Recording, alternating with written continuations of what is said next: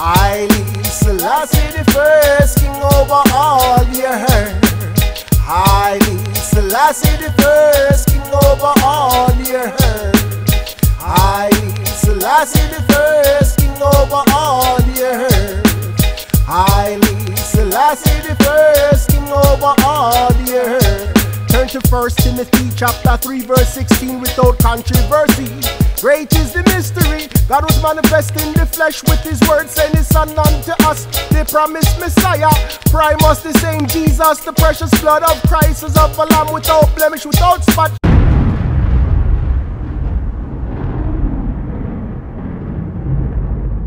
Greetings in the name of His Imperial Majesty, Emperor Haile Selassie I. Today I would like to speak about the difference between a sin and a crime. And this video picks up from where I left off on part 1. In part 1 I was breaking down the 10 commandments, and I was speaking about how all of the 10 commandments are revolving around two immutable things, which is God and his prophet. And we must honor both God and his messenger. And if we do that, then we fulfill the entire law. And this is actually written all throughout the scriptures in different parables. So we can look at Ephesians. In Ephesians chapter 6, verses 1 to 3, it says, "Children, obey your parents in the Lord." Obey your parents in the Lord. So it's not talking about your physical mother and father. It's talking about your master in the Lord, in the gospel, which is Christ. It says, "For this is right. Honor your father and your mother, which is the first commandment with promise, that it may be well with thee, and that you may live long on the earth." So this eternal life is through Christ. That if we honor him, his gospel, and believe in God, which is Haile Selassie, if we do that, then we're going to be granted eternal life, which is the faith. Because the faith is eternal. Because the faith is God. We can look at this again in Galatians chapter 5 verse 14, where it says, "For all the law is fulfilled in one word, even in this, that you love your neighbor as yourself." So we know that God is love. So if we believe in God, then we're going to fulfill the law. And we know that your neighbor is Christ, and his gospel is going to direct us to God. Now there are many different interpretations of the Bible, and people give many different messages that create many different traditions, and people will follow the same Bible, but there's different religions and traditions that all stem from the Bible, and that has to do with interpretation. Now the Bible actually is speaking about that, about all of these different interpretations. And we can read Romans chapter 2, verses 19 through 26.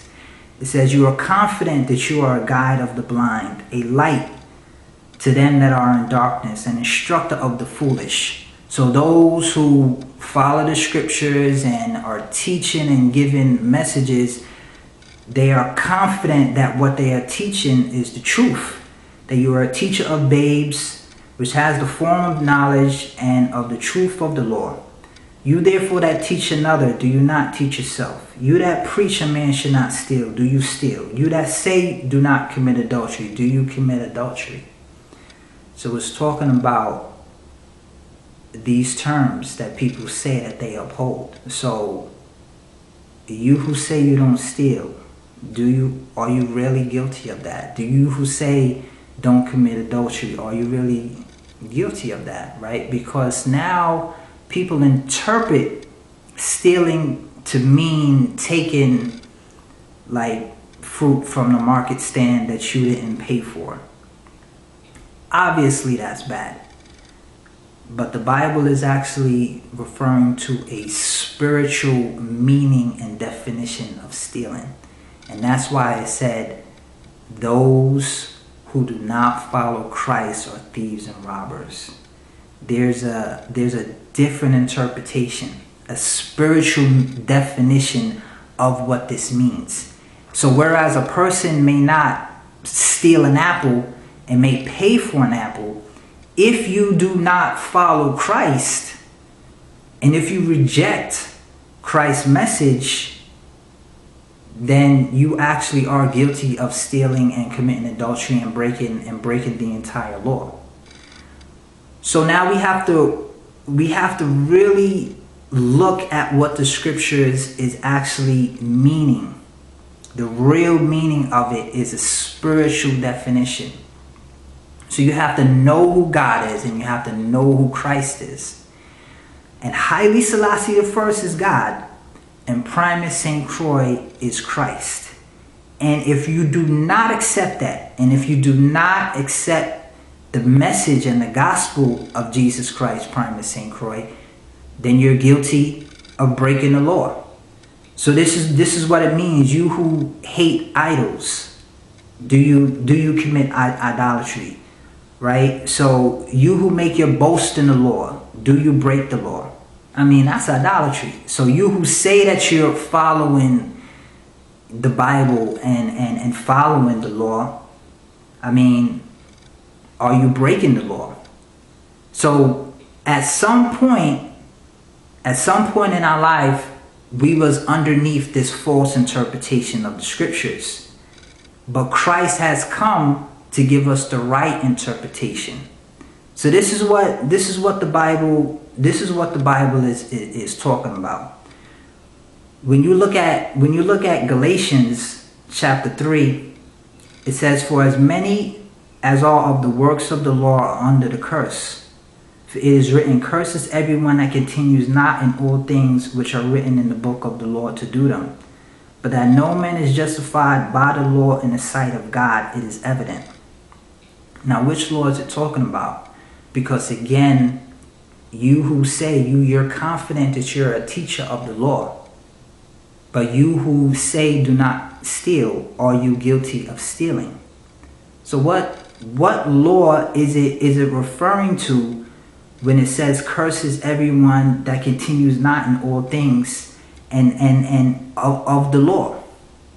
It is talking about the law of man. That people are giving out these interpretations that of what adultery is, of what stealing is, of what idolatry is, and they're saying, don't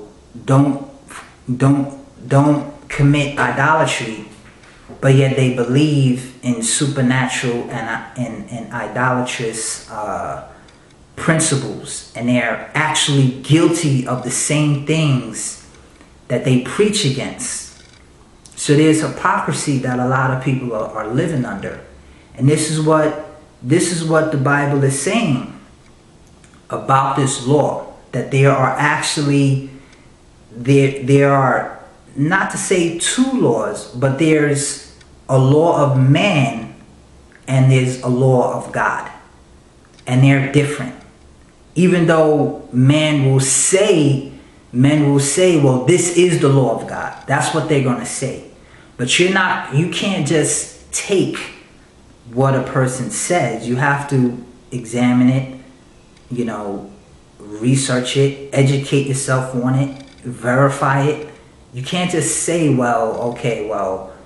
just going to take your word for it. You have to study it yourself. And you have to know it for yourself to know if you have the truth or not. Because as it continues to say in Galatians, no man is justified by the law in the sight of God. It is evident. Now, a lot of people are going to interpret Paul to mean that we're not going to follow the law at all, right? That we're just going to do away with Exodus chapter 20, and we're no longer... And that also is the wrong interpretation that the Bible is talking about, the law of man. So it goes on, it says that it says that the just shall live by faith, and the law is not of faith. But the man that does it shall live in them. Christ has redeemed us from the curse of the law. Which law? Christ has redeemed us from the law of man. So that's why it says the law is not of faith. The faith The faith comes from Christ. And he has redeemed us from the law of man, not from the God's law, because Christ works in coordination with God. So Christ did not do away with God's law. The faith, as I spoke about in the first part of this video, the faith actually is the law. Exodus chapter 20 actually is talking about faith and belief in God through Christ. So what Christ brought was a better testimony, a better interpretation, the correct interpretation of the scriptures. Whereas before Christ, we was under a curse. We was under the wrong interpretation of the law. Christ brings the correct interpretation of the law. So that's actually what it is saying. It is not saying to do away with God's law and that just because we believe in Jesus Christ we can do whatever we want to do. You know, that's not what the Bible is saying at all. You know, His Majesty was a man of law and principles, and we also must be of law and principles if we say that we follow God. Right? So again, it says that the blessings of Abraham might come on the Gentiles through Jesus Christ, that we may receive the promise of the Spirit through faith. This again means to fulfill the law through Christ. And in Romans chapter 3 verse 31, it says, do we then make void the law through faith? God forbid. We establish the law. So faith does not do away with the law. We establish the correct interpretation of the law and put everything within its correct context. So we must be obedient to the spiritual principles, which is to follow His Majesty and follow His messenger. That means to follow Haile Selassie and to understand that Christ has come. And Primus St. Croix is the Christ because His gospel gives us the correct understanding of the scriptures. As well as now we establish the law. Now that we know God and the prophet, we establish the law.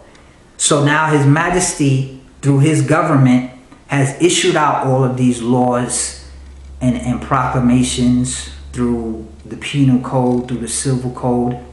We establish the law. We don't say that we're free to do anything that we want to do and commit all kinds of crimes and speak and live all kinds of disgusting and dirty life. Nah, that is not godliness. That is idolatry. Okay, so we must be principled and we must follow His Majesty in spirit and in truth. And this is all about laws and principles. So let us be obedient. Let us be obedient to His Majesty and understand that the scriptures is asking us to do away with false interpretations. That's what it means that we're not under the law, and meaning we're not under man's law. We must do away with false interpretations and establish the true faith, the true law, which is through Christ. Blessed be Jah, Rastafari and Haile Selassie I.